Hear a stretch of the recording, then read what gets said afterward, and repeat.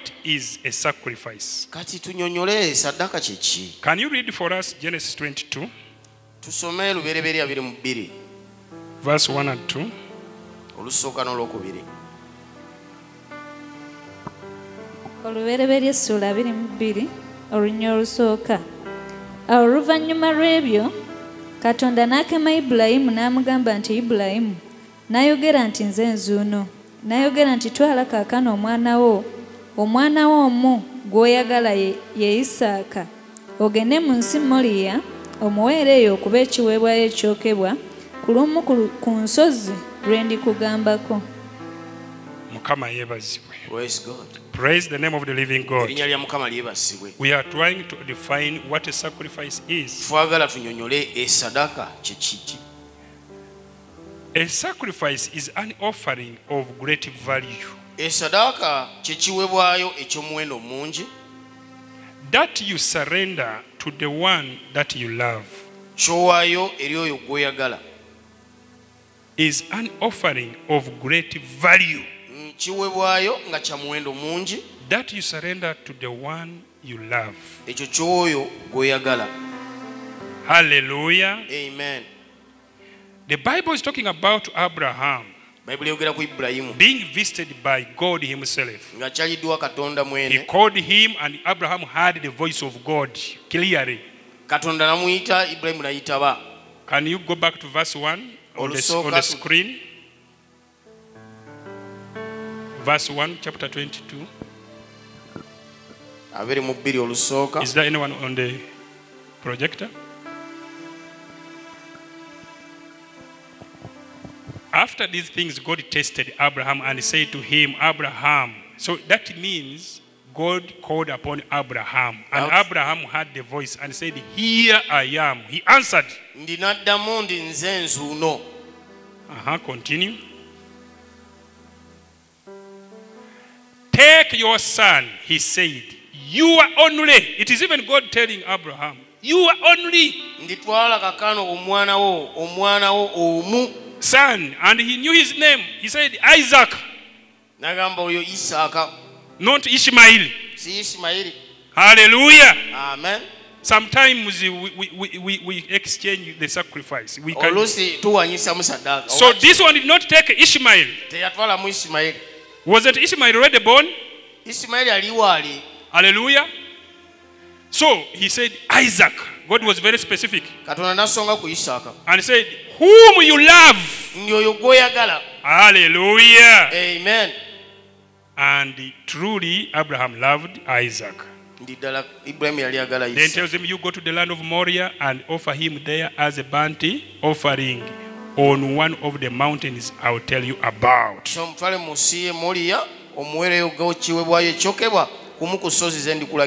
we have defined a sacrifice as an offering of great value that you surrender to the one you love. Hallelujah. Hallelujah. So there are so many people who say, me, I am a giver. Me, I give so much. Me, I give so much. I sacrifice so much. You do not know what a sacrifice is. Others give which things are not even theirs, and they say, I will give, I give, I give. What is not yours will not hurt you. What you have not sweated for, it will not hurt you. Which you have not paid for a price, it will not hurt you. Hallelujah. Amen. Abraham waited for Isaac for 25 years. That was costly for him to wait. 25 years he was waiting. Isaac was Abraham's future. The legacy of Abraham was supposed to be taken over by Isaac. Isaac was the heir of all the estate of Abraham. Here, God says, give me that son whom you love so much. Hallelujah. Amen. So if it is value, Isaac was a valuable sacrifice. bwebanga muwendo Isaaka yali sadaka ya muwendo.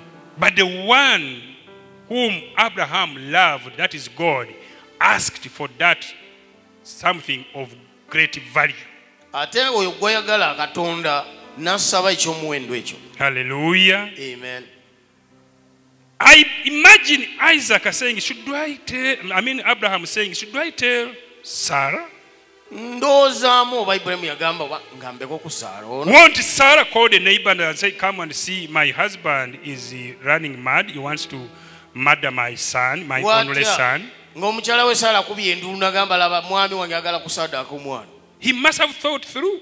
Yandiba birowoozaamu naye. And they said, if I tell Sarah, I may not succeed. Naga bwe ngambako ku Saara bino sijja kusaddaaka Katonda we kyayagala. Maybe for him, Abraham had Ishmael, but Sarah had none. Ibrahimu yandiba yalina omukisa gukuzaalayo omulala naye nga Saara ye talina mukisa mulala guzaala mwana. That was Isaac. Oye Isaaka. And says, I want Isaac. Katonda gw'asonzeeko. And God knows that Abraham loves Isaac. Katonda kimanyi ndio gwasinga okuwagala. The one whom you love. Ndio yogoyagala. Hallelujah. Amina. So a sacrifice is something you love and you are attached to it. Kibaite sadaka kye kintu ng'okyagala ate nga kikukwatako ku mutima gwo. I saw a person who gave away the car to me, how he was shedding tears. Wali omusajja yasigamu emmotoka naye namulaba nga akulukusa amaziga. God spoke to him, worship me. The sacrifice I want for you of worship today, I want, is your car by giving it to your pastor. N'agamba bwe yajja mu kusinza Mukama n'amugamba olwo sadaka gyenjagala oweeyo emmotoka yo eri musumba we. I saw how the man was folding himself down there. For me, I was feeling how God has moved in his life. Musumba yali asanyuka Mukama leero atambudde mu service ono ye nga kulukusa amaziga. He would stand and do like this. Ne mulaba nga yimusa emikono. Which thoughts were going in his heart? Simanyi ebyayitanga mu mutwe gwe kulowooza. He loved his car. Ng'emmotoka gyagala. He had driven it only 3 months. Yali akagivuga emyezi 3 gyokka. A weekend before, he had refused to give it even to a fellow businessman who had wanted to go with it to the village. Mukwano gwe yali agimusabye n'agamba jagagenda n'omukyako emmotoka nge nakagigula ssebo. Now he comes to the altar and says, you have come? The only sacrifice I want is the car. Era bwe yajja ku kyoto Katonda n'amugamba that car which you love so much. Ekyali yagala ennyo. Hallelujah. Hallelujah. I remember also when I sacrificed portion of my plot in Busitema. Musumba jukira bwe yawaayo atola ku takali nga liwaayo Busitema. It was not easy. I took like a whole year reasoning with God. Era naye yalwanagana ne Mukama. I would tell God, this is the inheritance of my children. Ne mugamba Mukama kataka kange obusika bw'abaana bange. This is where I want to get some rent for my children. Wano njagala kuzimbawo bwa rent funengayo fizi w'abaana. But every time I would go to the altar, he says, give me that portion that you want to sell. That portion, I want it as my altar. I started quenching the voice. I said, I think it is the pastoral and the church planting ministry in me which is admiring to put here. It is not God.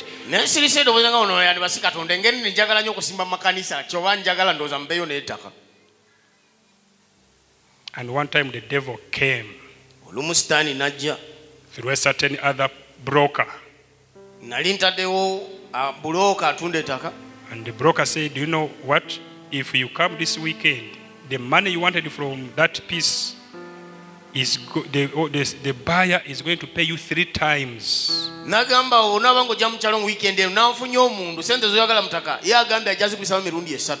I was still working in New Vision. I put down the phone and I started shaking in the chair. Then the voice told me, before you dance, you call back and ask, what does that buyer want to do? And he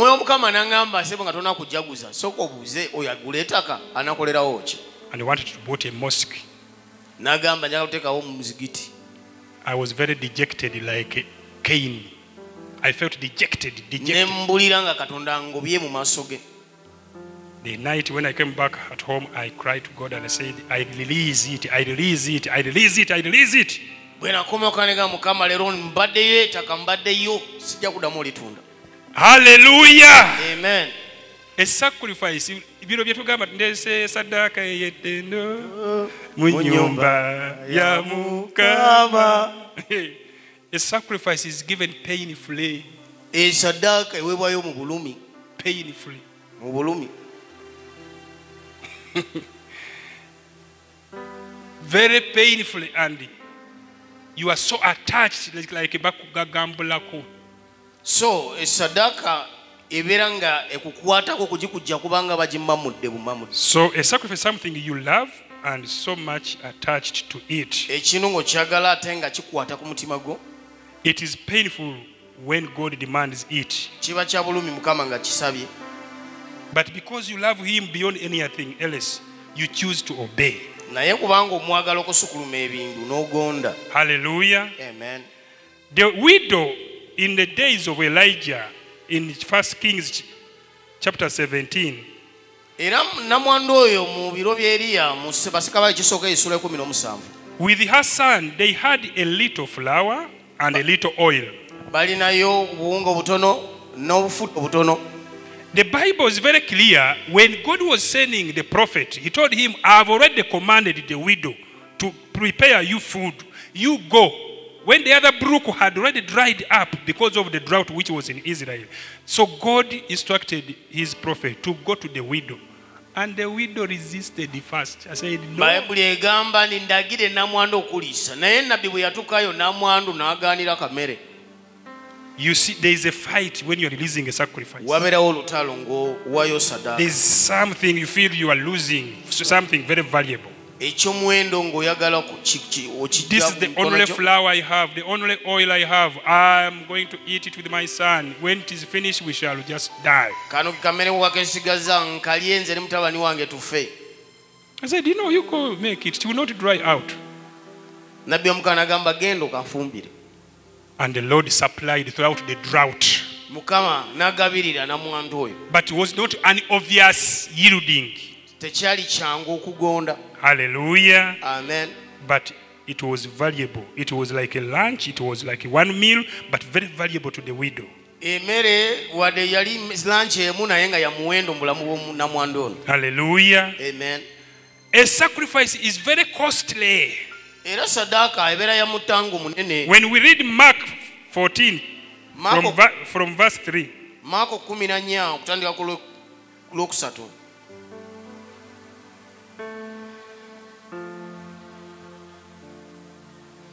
Mark 14 from verse 3. Maako 14 okutandika n'olwokusatu. Mako essula 14 n'olunya olwokusatu.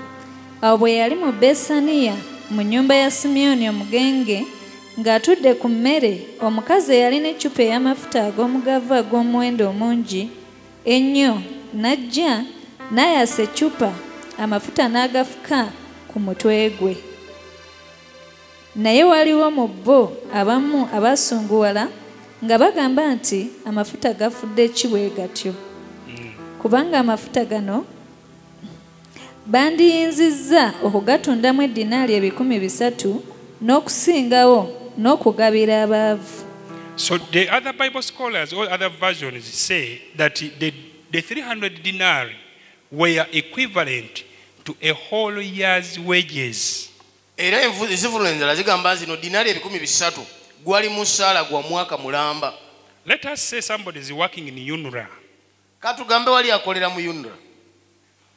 And in UNRWA maybe you are earning like 20 or 15 million. Nga ofuna milioni 15 ku mwezi. So get 15 million multiplied by 12 months, that is like 180 million. Kati kubisa milioni 15 emyezi 12. That was the value of that perfume. Kati perfume eyo bwetu yalinga n'omuwendo. And that was the treasure this woman had. Kati kyali ky'omuwendo mukyalo no kyalina.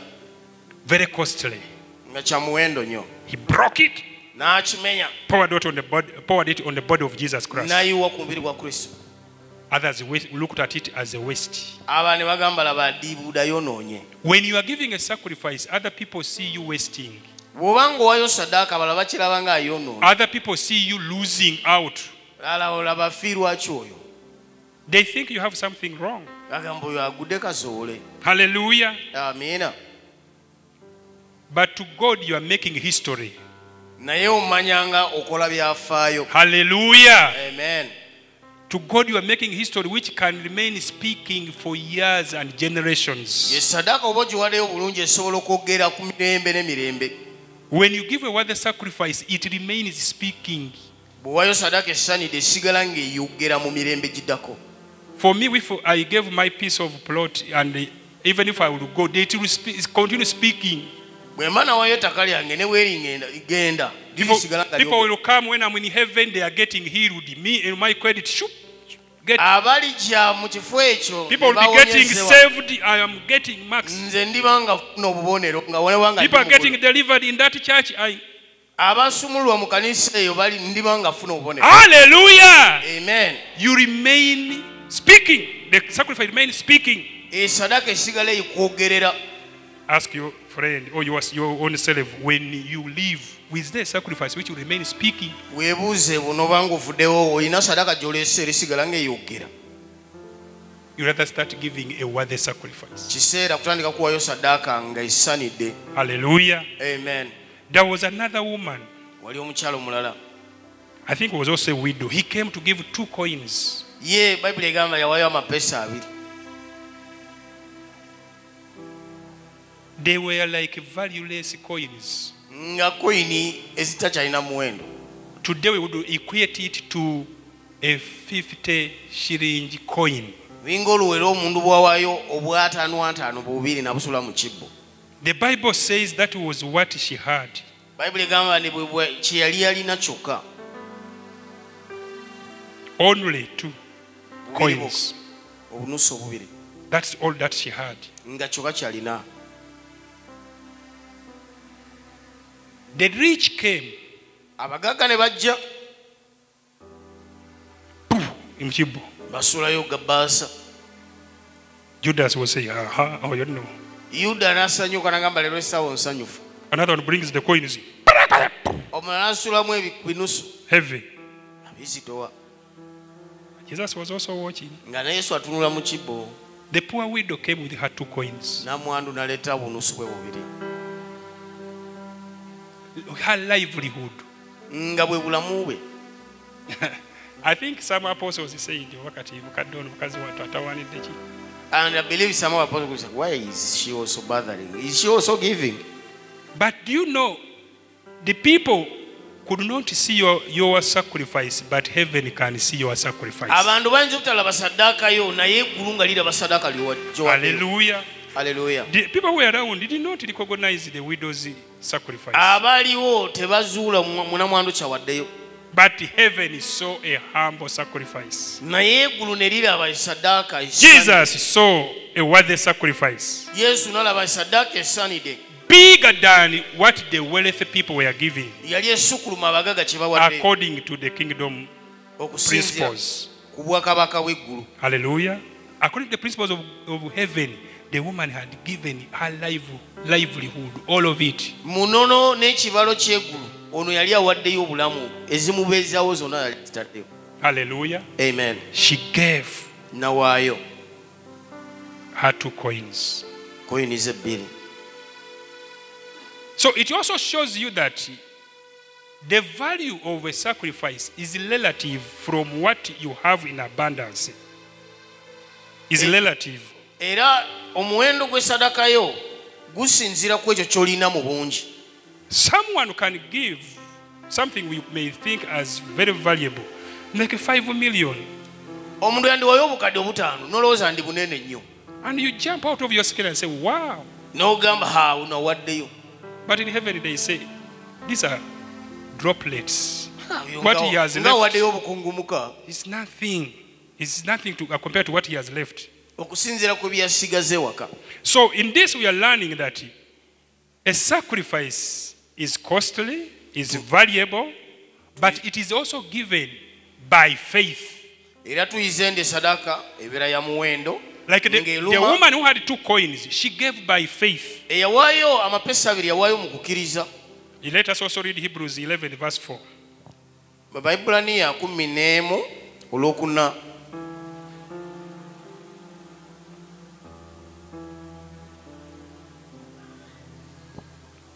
Abaebbulaniya essula 14:4.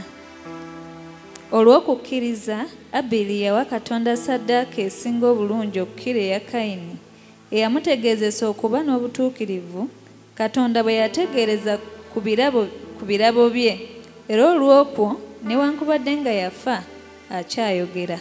Can you imagine? Newankubadde yafa Though he's dead, akyayogera.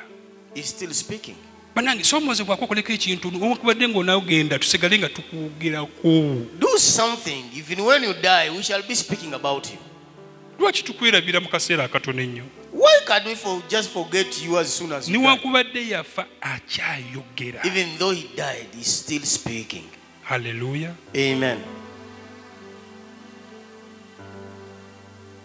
By faith he gave, not because he had much. Sikulwandi walina bingi. To give a worthy sacrifice, we do it by faith. Okuwaayo saddaaka esaanidde tugiwaayo mu kukkiriza. Bino bye twenoonya nga bagambye tugenda kuwaayo saddaaka. This issue of checking. Notandika okubikulaawo. Then you open your money purses and nokateekamu. That is not by faith. Ekyo si kuwaayo mu kukkiriza okwo. That's not by faith. Okwo si bwe kuwaayo mu kukkiriza. And without faith you can't please God. Ate awatali kukkiriza tosobola kusanyusa So Mukama. that means people come to the altar with sacrifices and they are not pleasing God. Bangi bajja ku kyoto ne saddaaka naye nga tebasanyusa Mukama. They just give some of their money, Batolaku ku part sente of their resources, ne batola ku part byabwe of their time. ne batola ku budde bwabwe okwo katono. Some people have even talents and abilities, but they just subtract a little of their talent to serve God. Abamu balina ebirabo naye bwe baba baweereza Mukama ebimu babikekereza ne baweerezako ke baweereza Katonda. I've just tested you something, but there's more in me you don't know. Awo mbalozezaako obulozeza naye bwe nsumula ekiri mu nze. You're like a Cain, you're giving something from your garden. Linga Kayini olinga waddewo obutono butundu ku kyekyo ky'olina. If the Bible says give your all bodies as holy sacrifice, body means you, all of you. Bayibuli egamba muwe emibiri gyammwe nga ssaddaaka gyandi omubiri mwenna gwe In wenna. you have treasures which are skills, Abamu mulina ebirabo nga bukugu. abilities, gifts, Abamu mulina ebirabo. even money, even resources. Abamu sente oba ebintu ebikwatibwako. Some of you just give call to the church some time. Abamu ekkanisa ogiwayo ku budde butono. Let me give call some time to these worshippers. Abasinza bano kabafunireyo ku kadde. Let me give call time to the intercessors. Ndoza beete nja bafiizizayo ku kadde. You're like Cain. Obeera nga Kayini. You're like Cain. Kayini. So you might find the Abels being accepted and they are receiving supernatural works, and for you say, but we always come together here. What is the difference? The difference is you are giving a portion, a part of it, but not with the honor. Era bw'olaba Baberi nga baweeyo obujulizi oyinza ogamba naye ffenna ng'otusaba wandiba obadde otolako obutozi ye nga waayo mu bujjuvu. Even some people praying, they just beepuko God. Abamu n'okusaba era bakikola bakekereza. They reserve themselves in even prayer. Era ekyo kyensabye kimala. Does God get fed up of you? Katonda ye He yakukooye. doesn't. So sometimes he even withholds and say, please today be here. And say, with God. Ekyo kyenkuwadde kimala ze ngenzi. Sometimes God will want you to fellowship with him and say be around. And you say, God, the time of prayer, that's enough for today. Is that not a lame sacrifice? For him, he has even come all the way from heaven. He says, I want to fellowship with you. I want you to spend this day in my presence. Sacrifice the day. Naye nga Mukama agambye nvudde mu ggulu wakiri saddaaka y'olunaku. Sacrifice the day. Saddaaka olunaku. I just want a day. Njagala lunaku lulamba naawe. How much do you give God in a day? Banaye ku ssaawa 24 omwako mmeka lunaku? Whether you have too much business, Oba oli at busy least 2 hours and 40 minutes, the minimum you can give is 2 hours and 40 minutes. ku ssaawa 24 wakiri wandimwaddeko ssaawa 2 ndakiika 4. Quality time, no interruption. Nga tewali ekikutataganya. That's the minimum you can give him. ekitono nnyo kye wandimuwadde nga katonda wo The tithe. eyo kale ekimu ekyokumi ku buli I call that one tithe of the whole day. era eyo kimu ekyokumi ky'olunaku Whether you give him during the day or in the night, it is upon you to make appointment with him.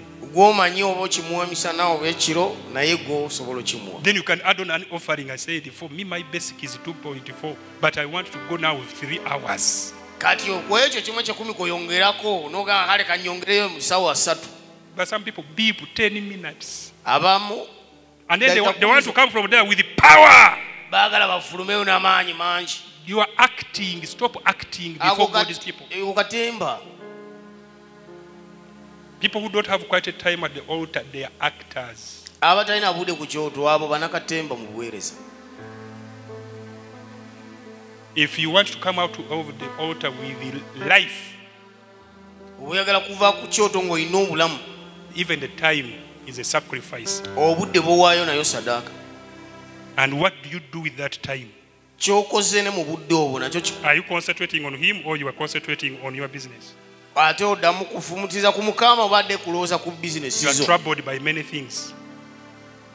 So, a worthy sacrifice is given by faith, as we see Abel. esaddaaka ey'omuwendo ewebwayo mu kukkiriza nga bwe twakiraba eri Aberi A worthy sacrifice must not have defects. esaddaaka esaanidde terina okubaako kyakunenyezebwa Defects vary, or blemishes vary. obanga nema mu mbeera yaayo There is variation in the blemishes, or era the okubeera nga defects. nema nakyo kikyukamu kisinziira Time can be blemish. You use it for evil. obudde buyinza oba nga bulemma ng'obukozeseza bubi Singing can also be blemished. n'okuyimba oyinza okuyimba naye nga kuliko ekinenyezebwa You may be even making noise for God. oyo n'awulira ayimba naye n'awulira nga He okumuleekanira rejects your songs. n'agaana ennyimba z'omuyimbidde Hallelujah. amen A sacrifice should be given out of a pure heart. saddaaka gye bayita saddaaka esanidde ogiwaayo mu mutima omulongoofu Firstly, Samuel 15:22. samweri ekisooka 15:22 First Samuel 15:22. samweri ekisooka 15:22 samwiri esooka essula 15 n'olunya olwa 22. samwiri n'ayogera nti mukama asanyukira ebiweebwayo ebyokebwa ne saddaaka okwenkana nga bw'asanyukira okugondera eddoboozi lya mukama. So God looks at a heart that is obedient. katonda atunula omutima ogugonze A sacrifice physically may be looked at as given, but the obedience is what God looks at more than what you do. Yes. The sacrifice to be accepted, it begins with an obedient heart. esaddaaka wadde erabikako naye eteekwa kuweebwayo omutima ogugonze Hallelujah. amiina So the condition of the heart that obeys God is important if the sacrifice is to be counted worthy. embeera y'omutima ogugondedde mukama Can you read Malachi 1:6? malaki esula esookola 6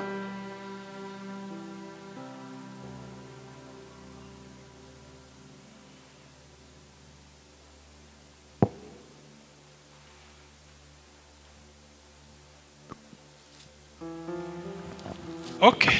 A son honors his father, and a servant his master. If then I be a father, where is my honor? And if I be a master, where is my fear? Says the Lord of hosts unto you, O priests. And they're asking us, priests. era babuuza ffe bakabona Even you who is seated there, you are a priest. mwe abali wano muli bakabona ba mukama That despise my name. mwe abanyooma erinnya lyange And you say, where have we despised thy name? ne mubuuza ndi waawe tunyomedde erinnya lyo Go to 7, olw'omusanvu verse 7. You offer polluted bread upon my altar, and you say, where have we polluted thee? era mumuwaayo esaddaaka yonese ekyoto kyange ne mugamba tukyononesa tutya. Can you continue to 8? Verse 8. And if you offer the blind, now this is God himself feeling disappointed by the kind of offerings. If you offer the blind for sacrifice, is it not evil? If you offer the lame and sick, is it not evil? Offer it now unto thy governor. Will he be pleased with thee or accept that person?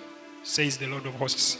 So God is like describing these evil sacrifices, which you cannot even give to a local leader, because the governor was like a community leader. Kati kyasobola kuwanuwa LC nakisiima lwaki okireetera Mukama. Praise the Lord. And the truth is that there are people whom you can